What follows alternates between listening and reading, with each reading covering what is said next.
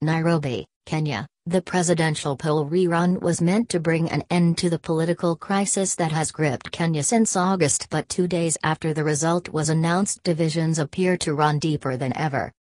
President Uhuru Kenyatta, who was declared winner of the poll with 98% of the vote, said during his victory speech on Monday that he expected his victory to be challenged. "My victory today is likely to be subjected to a constitutional test through the courts. And as I have demonstrated repeatedly, I will submit to this constitutional path no matter its outcomes," Kenyatta, the son of the country's founding father, said. Kenyatta was also declared the winner in August's poll, with 54% of the vote. The president's victory was challenged in the Supreme Court, which then annulled the result due to illegalities and irregularities in the voting process. His closest challenger in that poll, Raila Odinga, withdrew from the rerun, claiming the vote would not be free and fair.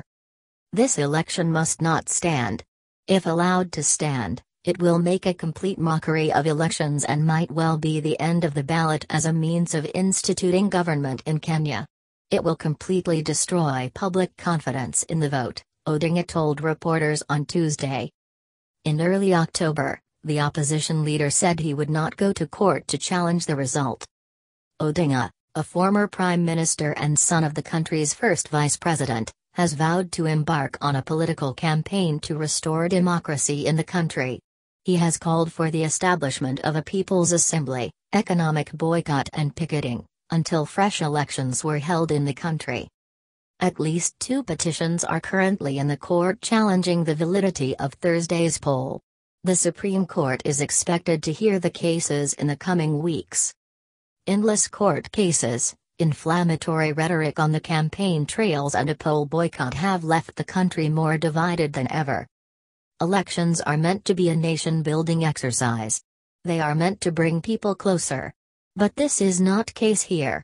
The country is more divided than ever, John Gaifongo, Kenya's former anti-corruption chief, told Al Jazeera.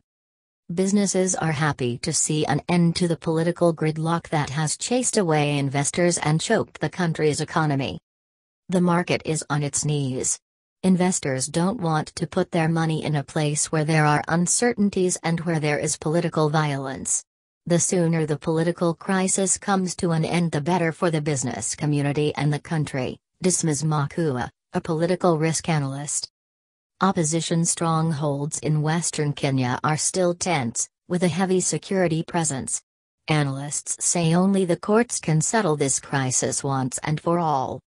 Odinga will not accept Kenyatta won the election. Kenyatta will not accept fresh election.